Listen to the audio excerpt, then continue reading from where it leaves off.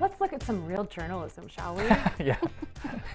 All that stuff that you usually see on this show. Yesterday we saw the excellent journalism from Lauren Lyster on what's going on in Venice and the homeless population down there. And now Project Homekey, which was launched during the pandemic, is helping local governments buy buildings to house some of the homeless considered most at risk for COVID-19. Now Governor Gavin Newsom wants to expand the program to build even more housing. Lauren Lyster saw firsthand how the program is working in LA County. I'm Brian Griffin, this is my room. This 59-year-old Hawthorne man now has a motel to call home after 2 years bouncing around shelters and living in his car. I will go to Hawthorne City Hall and clean up my personal hygiene and go back to my car.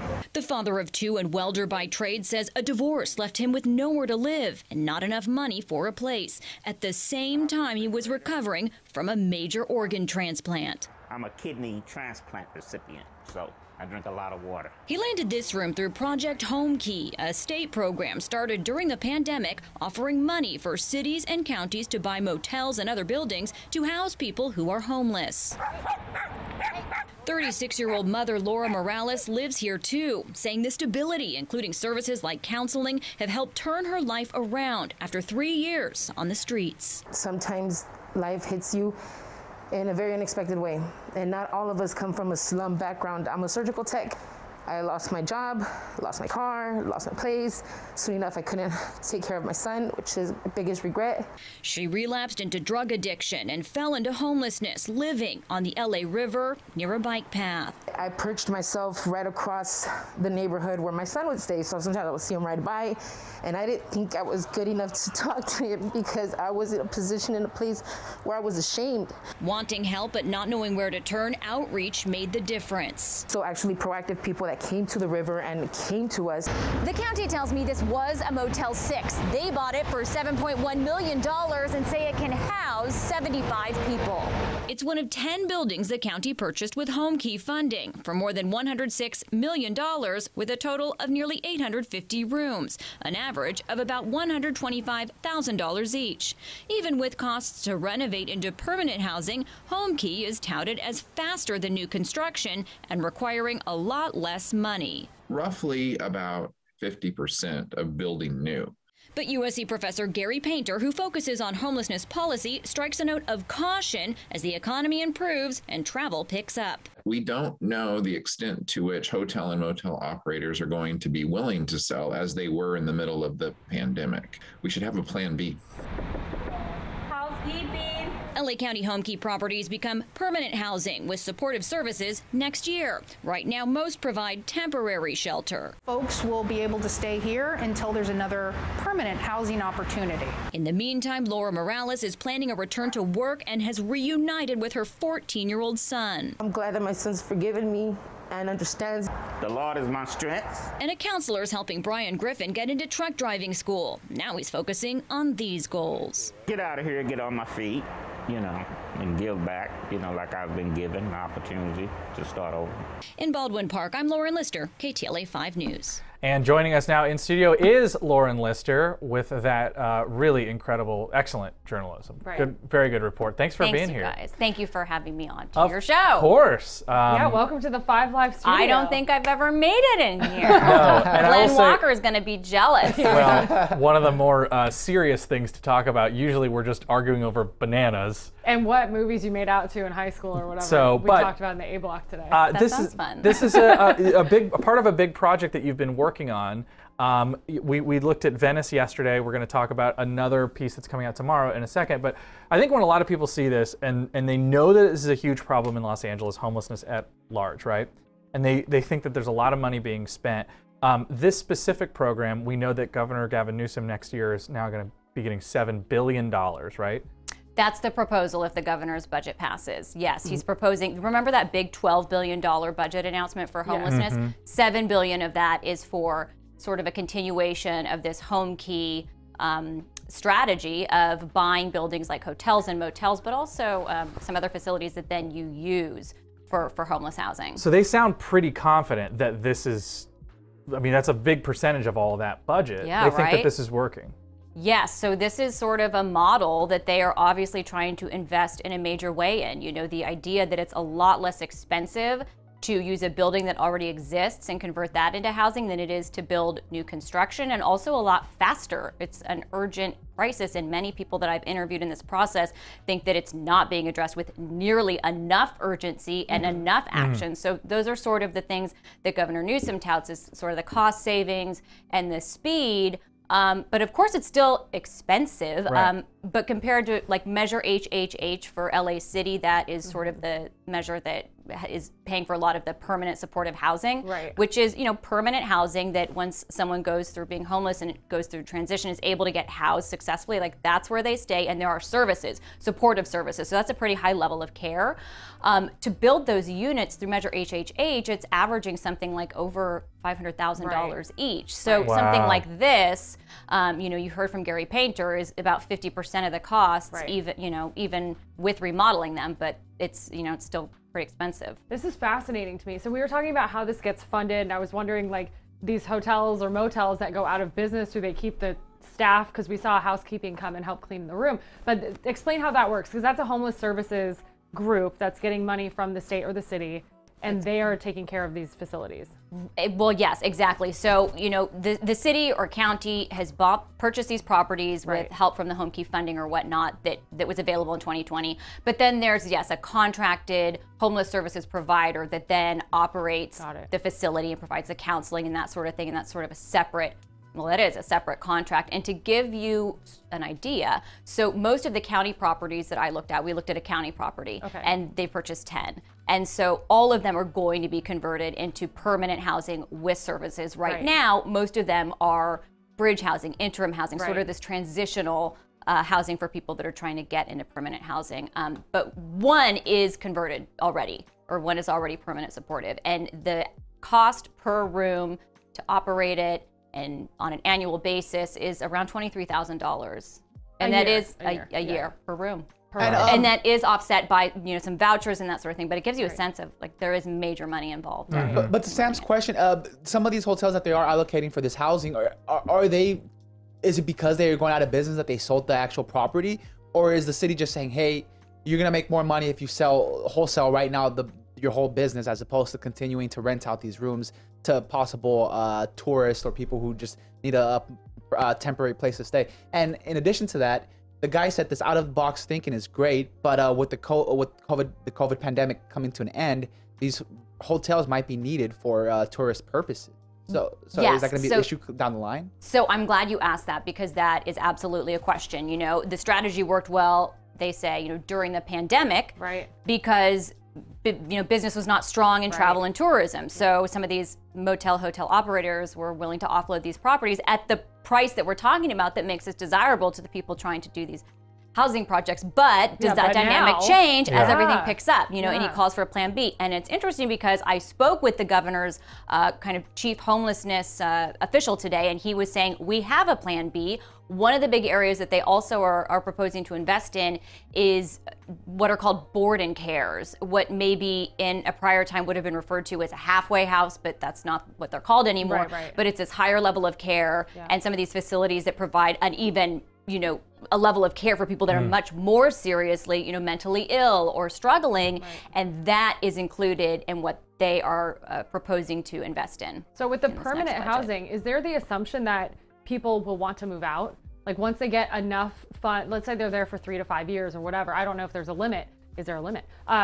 Is there the idea that they will eventually leave, or how will they continue to fund that for people who just stay? Like, is there going to be a rent check that needs to come in? So for a lot of permanent supportive housing, yes, people pay some of their, you know, if they're on disability or Social Security, you know, or have a job. Yes, some of their income goes towards that, and there's, I'm sure, all sorts of ways that that's calculated and figured out. Yeah. Okay. And then you know, the estimations, obviously we didn't have a census last year for the homeless count because the homeless count was canceled because of the pandemic. So early 2020 are the numbers that we last have that are official. Something like 70,000. Yeah, over 66,000 in LA County. This is a lot of eggs in the basket of Project Homekey. How many people do you think in LA County are going to be helped by this in its current? I mean, are we making a dent, I guess? I mean, look, it's so, 66,000 is so many people. When you talk to officials, like Gary Painter, who's, he's a professor and he focuses on this. He says, not everybody needs this type of thing. There are other voucher programs and subsidies and, rapid rehousing that helps people just do that first and last month's rent. And there are different things that can help different people. So maybe the best way to think about it is not like this is the answer for 66,000 people or that's what they're anticipating. But as far as the budget, it's not clear how much of the governor's budget yet would go to LA County. Estimates I've heard would be maybe a third, so that's still a lot of money. I mean, it could still make a dent. For perspective, right now with the 34 properties in LA County, it seems there are about 2,100 units, according to the data that I've seen. What is the plan as far as once people get into these of transitioning into something else, more permanent housing, or is this is going to be it for a little while? So the Homekeys, once they're permanent supportive housing, that is permanent housing. The idea is that is housing for people that are, that's where they will live. They'll have kitchens, and that's part of the remodeling and that sort of thing. If it's a temporary or interim shelter or whatnot, that would be where someone stays until they're able to get permanent housing and figure that out. That is sort of a difficulty in LA County where there's a shortage of affordable housing. And a lot of the advocates or the people that work in outreach I've been speaking to just say that it is a challenge. And I'm glad you brought up first and last, because a lot of the conversation is, well, how can they not afford X amount? There are low-income housing available, but there is low-income housing available. But the challenge of getting, X amount, thousands of dollars for a first and last can be a huge hurdle. And 100%. And so that is something that, you saw from the gentleman in my story, Bryant Griffin. He was saying, he fell on hard times. In his case, a kidney transplant and his wife divorcing him at the same time, and recovering from that surgery and not being able to pay rent. And he said, I couldn't get a place. I couldn't come up with first, last, secure. I couldn't come up with that chunk of money, and so he fell into really hard times. It's a lot of money coming out of either college or whatever, and trying after their first job, they're making not a lot of money. First and last is hard. It completely is. There are programs. There's something called rapid rehousing that sort of helps with that. But it is definitely, an example of the challenges for those people that have fallen on hard times that aren't necessarily chronically homeless or that sort of thing. I would say, what have you learned? And because we have a couple more stories coming up. So much. What's my gosh. A couple of takeaways from your reporting? So much. So, I mean, this is sort of something you always hear said, that homelessness is so complex and everybody's stories are different, and that's definitely something that is just resonant. Talking to different people, of course there are the examples that you see in those videos in Venice where it's clear that substance abuse or mental illness or some issues are going on that are, very low functioning for those people. But then you meet people like in the Project Homekey, people that I spoke to that, they've turned their lives around, and they obviously were on the streets because they hit some really hard times. A big through line, and a lot of people that I've interviewed, from Skid Row to Venice to this story, drug addiction. Drug addiction, substance abuse, alcoholism. Today I was just at a veteran's home because I'm working on a veteran story too, and that was, all people that mainly when the few people that I interviewed there that were examples, there are people that fell on hard times largely because of substance abuse. Do you feel like the state, or at least the programs locally, are doing a good job, or I don't know if that's even a fair question, are considering the percentages of people who maybe, like you said, have fallen on hard times, or people who also have substance abuse issues, or like the people who we talked about in Venice? Like I said, there's a lot of money going towards people in housing and putting people in houses, but what about the mental health services, the treatment of substance abuse issues? Are we seeing programs like that ramping up as well? So one of the things I've learned through my reporting is that there's the policy focus in California is called Housing First. And the idea is that you get people into housing, and then drug treatment, mental illness treatment, that comes after. And in a lot of cases, you aren't required to be sober or be drug tested or anything for these programs. The idea is a lower barrier. You're not tested. And there's a lower barrier to entry, and the idea of more people getting helped that way.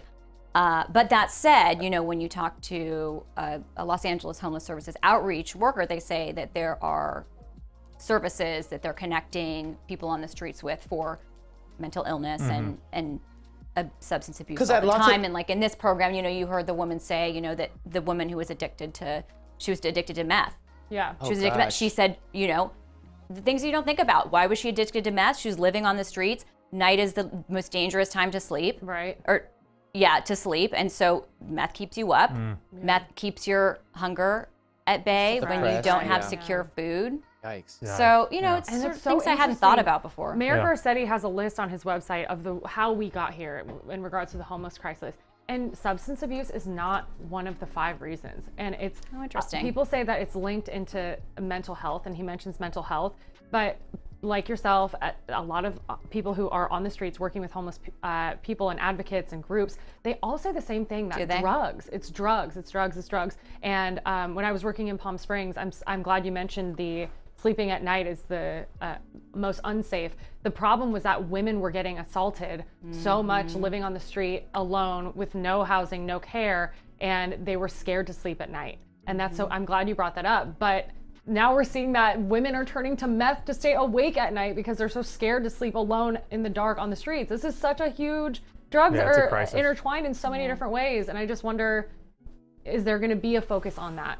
Because we're talking about housing shortage. That's all, everyone knows that housing. What about drugs? Well, and if it's not addressed, what happens to these places then, where people have permanently lived, and they're still, do they become then magnets for people who are pushing drugs and who are looking for vulnerable people to then go there? And then what does that do to the community? I mean, is it just people are not intense, but they're still suffering? They're just not on the sidewalks. Is that okay? I mean, and you do see, you know, I haven't dug into that issue. I haven't really gotten into the permanent supportive housing. It's not like you've been busy or yet. anything with Skid Row, Venice, Homekey. No, but it is an interest. Really, I have read reporting on what you're talking about, you know, that others have done that say that is an issue. I mean, how can that many, not, for some, you know, that are because you're not addressing the underlying illness. issue too. If you don't have the support for people who need this, it's just I don't. And maybe the support. I can't speak, you know, in a very educated way about exactly what services are available in addressing mental illness or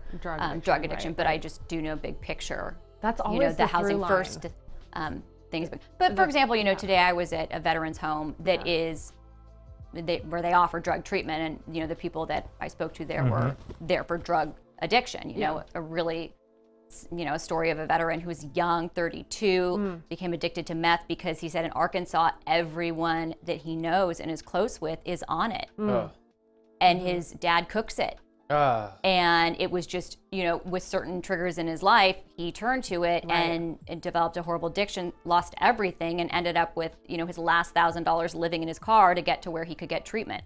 For veterans, there are a lot of options. That's an area that's been really invested in. And that's an area, when you look at the greater LA homeless count, that number is stable. And that's attributed to, you know, because the other numbers are rising. And that's attributed to all of the resources that have been poured into veterans homeless services. Good. That's a good thing. So that's, you know, that's an interesting point. And I'm working on that story. I'll come talk to you when that one's out. All right. Well, thank you for enlightening us so much. Tomorrow, you're going to be doing a story about Skid Row. Tell us about that. So Skid Row is the epicenter of homelessness in LA County. It's one of the, you know, places that you think of in the country when it comes to homelessness, and it has persisted for decades in that way. Back in the 70s, you know, people that work in homelessness say there was an unofficial containment zone policy where it was sort of agreed upon that this was where the homeless would be concentrated and homeless services would be concentrated. And you know, this is just where the one dumping example. conversations came from, right? Yes, there were, you know, hospital dumping, which has, you know, really, they've cracked down on that, and there have been major efforts in that area, but in the past, yes. And we spoke to Reverend Andy Bales. He runs the Union Rescue Mission downtown, so that's one of the shelters, emergency shelter. They offer meals. They're serving the people of Skid Row. He's been there for 16 years. Wow. He developed a flesh-eating disease from human waste on the streets of Skid Row and has had to, in the years since, have both legs amputated. Oh my God. Oh my goodness. So there he is. So there's a man that has experienced firsthand the hazards of Skid Row, and he is very appalled that this sort of devastation in people's lives has been able to persist like this. He's one who says this is an emergency. There needs to be a FEMA-like immediate response. Yeah. There needs to be creativity, you know, mobile homes, tiny homes, sprung shelters. He is opposed to this, you know, emphasis on spending on these very expensive permanent housing units when there's so many people on the streets that need shelter right now. So he is a big supporter of the federal judge David O. Carter's order. Right. He's overseen that sweeping lawsuit dealing with homelessness here. October, right? And he set this deadline, ordered for all homeless to be offered shelter by fall. The city and county are appealing. There are totally mixed reviews to what he's doing within homeless advocates, you know, that I've read and that Reverend Bales references. He's one who just thinks, you know what, get a roof over everybody's head and then let's see, because that's the most humane thing to do. So that's his position, and you'll hear from him in this Was it story. the woman in Venice who said we need to treat this like triage? Yes. Is that the word she used? She did. She says this needs to be triaged. And for some of the people that I've been interviewing in these communities, that's emergency, triage, disaster, FEMA-like response. Those are things that I keep hearing from people that feel this needs to be more urgently addressed. It looks like a crisis. It is a crisis, but it looks like a, you know. Yeah. I hate to say third world crisis, but it looks like what you would expect to see in a developing nation, not the United States. Yeah, and it's a health tragedy. It's a civil rights, a human rights disaster in every possible way, and obviously it is very complicated. But I have a question. Yeah. What are you doing Memorial Day weekend? Any plans? What's Lauren Lyster doing on her free time? I am exhausted, and I am going away. Oh, yes, I'm going away. My sister's getting married, so so this is a little girls' weekend. Oh, congratulations! That's great, fun. Yeah, Palm Springs. All right. Your stomping ground. Cool. My hometown. Yeah, lots of fun. Lauren Lyster, thank you so much. You guys, thanks for having me. Yeah. Stop by and talk to us about other stuff sometime. Yeah. You're welcome. I can talk about bananas. Yeah, top banana. Whatever you were talking about. Yeah, play for Jeopardy's Top Banana. I love Jeopardy. Okay. Do you guys play Jeopardy here? Yeah, we do. We and did. I love Jeopardy. Who do you want to take over out of your top favorite guest hosts? So I don't have the most educated opinion on that, because to be honest, I watched Jeopardy every single night as a kid. I don't watch it every single night now. So none of the ones that I saw was I that obsessed with. Yeah. I feel like the cadence is really important with the host. That is so crazy. That's exactly what you were saying yesterday. Aaron Rodgers was so bad. He had no cadence.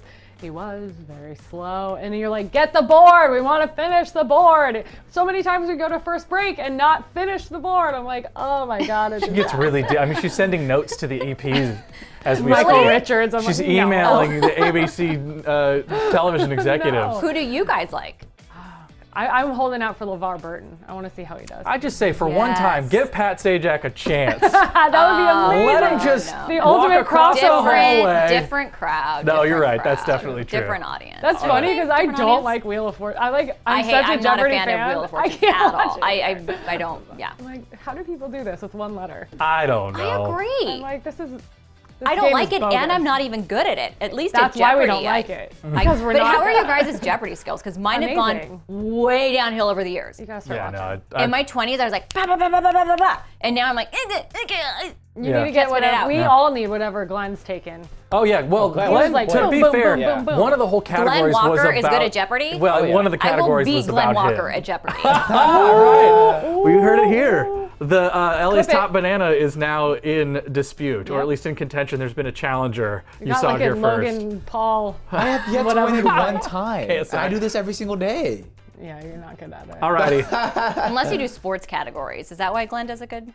It was Glenn. Well, one of the categories was Glenn Walker. So he was like. So he got ahead on that. So you make up the questions and answers? Yeah. Yeah, it was. We weren't playing. I don't know if I'll do well at your guys' Jeopardy. I'm sure you will. We'll get a Lauren Lyster category. Yeah, exactly. Yeah. A Lauren Lyster list. Okay. We're back in 2 minutes, 30 seconds. Thanks, Lauren. We'll see you soon. Bye. Appreciate it. Thanks.